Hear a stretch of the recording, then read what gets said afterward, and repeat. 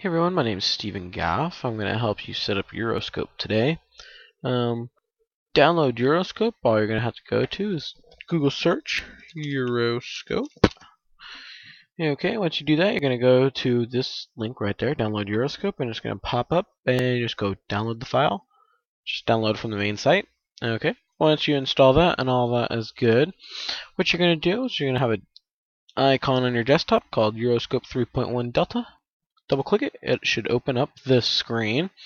Now, mind you, it is a full screen application. There is no taskbar to. So if you need to get your taskbar, you just have to hit the Windows key on your desktop. Okay. So this is how we're gonna start off. Okay. First of all, you want to set up your connection details. So I'm just gonna go from left to right and show you pretty much how to do it. Menu pretty much doesn't do anything. You just click if you want some of these or whatnot. File name, primary frequencies, which will go right there. So we're just going to go the connect route. Okay, we're just going to go direct to Vatsim. Now you're going to enter your call sign. Most ARTCCs or VAT Euro will, if you're an observer like I am right now, because I'm waiting for my S1 rating to be effective, just go your call sign, your first, last name, initials with OBS under that.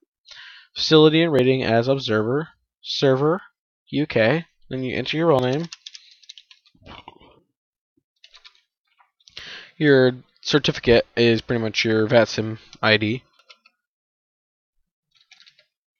Okay, and password.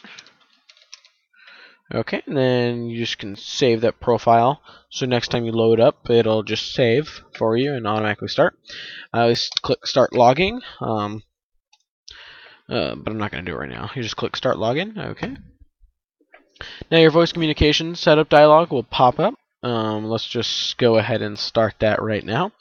I'm going to be showing you London Gatwick ground.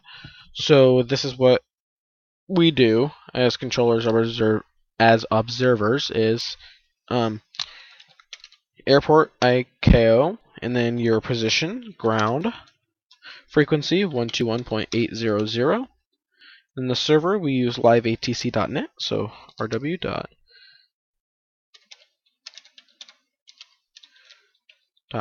Channel is pretty much your name for the frequency, the EGKK underscore ground, just in lowercase.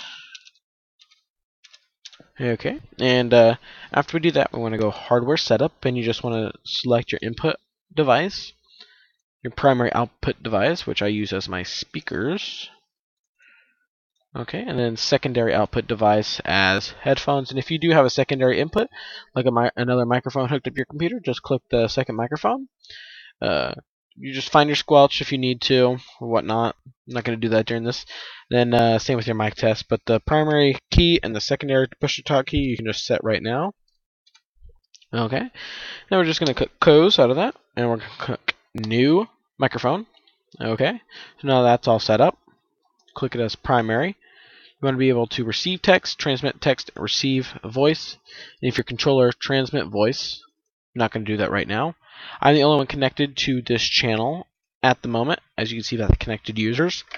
That's because I don't have everything set up right now. So we're just going to unclick all these because I don't want to listen to the people. And we're just going to click close. Now you see all these little triangles are the aircraft. Okay. As we move in closer, you see this aircraft, which is in red. They're squawking an emergency code, probably 7700, which is illegal on Vatsim. You'll probably get kicked if you don't clear with the ATC first, because that is a pretty big offense. It's just a waste of time for Vatsim controllers to deal with people who aren't taking this serious, as Vatsim is a serious network. Okay, so now we're just going to go over here to open sector, and we're going to click download sector files. If you don't already have this shown, you probably don't, so you're going to click load ICAO airline data, and you can find that in your libraries, documents, Euroscope folder, and it'll all be in here. So or settings, somewhere, data files, there it is, under data files. Since we're loading ICAO airlines, just click that, as well as airport data,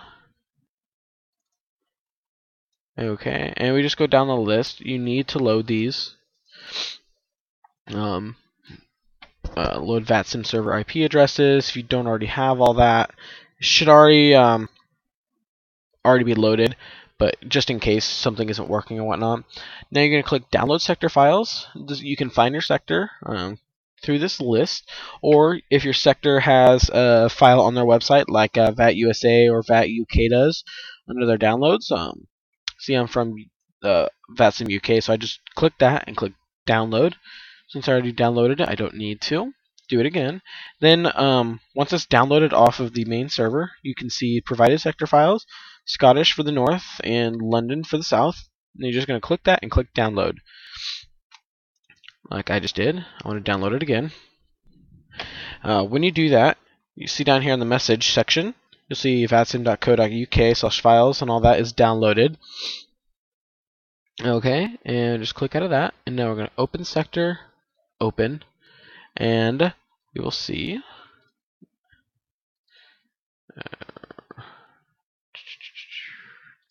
data files somewhere.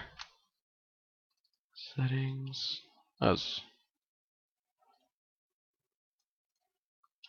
just had it. Okay, it's probably on my desktop. Sector files. There it is. Sector. But first you have to open up an ASR. ASR is pretty much the same thing, but ask your ARTCC for that. They'll give it to you. Once you have that, go open the sector. Yeah, I'm just going to do EGKK ASR. There it is. This is your airport. Okay.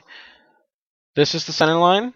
This green and blue lines. Okay, so British Airways 66 just took off.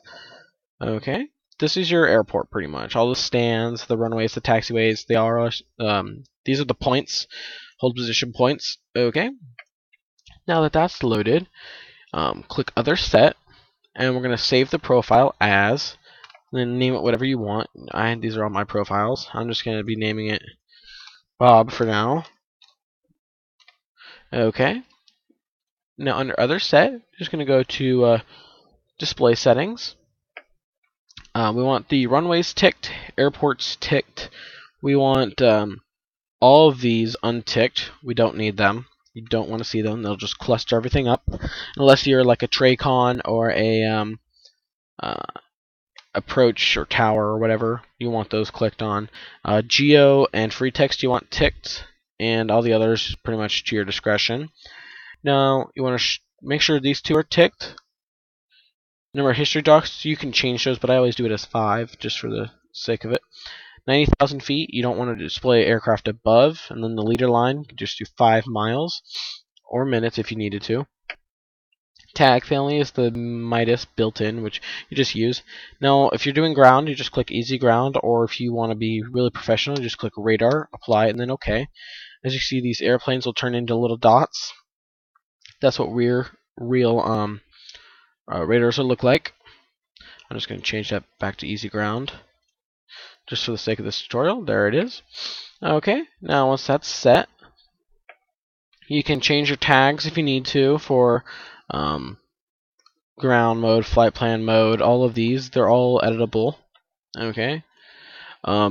Symbology settings as well. These are all editable to your liking.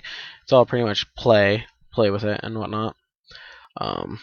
All those active airport and runways.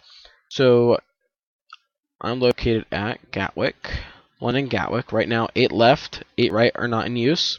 26 right is not in use, which is the smaller of the runways right here. 26 left is in use for departing and arriving, which is this one right here, the longer one. Okay. System messages, which will pop up down here, server messages, and these are your frequencies. If someone's on ground and they can only chat text, then you text them via the frequency. As well, these over here are all the active frequencies online, EGKK ground. I'm just going to click listen to frequency. that'll make it so you can listen to them talk to other aircraft and pilots. I'm just going to unclick them because I don't want to listen to them. Okay. So you can just play around with these, and then quick set. You can show departure list, which will show all the departing aircraft, as well as the METAR list, which will show up all your METARs for the airports. Flight plan list, all the active flight plans will show up here. Okay, and if you just also when I double click, they come up on a different screen, but yeah. Departure list, all of these lists, they'll pop up and start to populate as you are logged on to a specific frequency. Seeing how no one's logged on to the specific frequency that I have chosen. Oh, that's probably why. So now that that's open, I don't know if it'll populate or not. It does take a little bit. So just wait for that. But these are pretty much the basic settings for getting started. And then once you exit, you just click exit, and you want to save all to everything, and you just want to save it as your ASR for, pretty sure we did Bob, so we'll just name it Bob. That one right there. Okay, and save. You're just going to click save, and there you are. You're out. So that was a simple tutorial on how to set up Euroscope. Any questions, just leave them in the comments below, and I'll help you. Sorry the tutorial isn't very professional, but it's easy setup. There you go. Have a good day.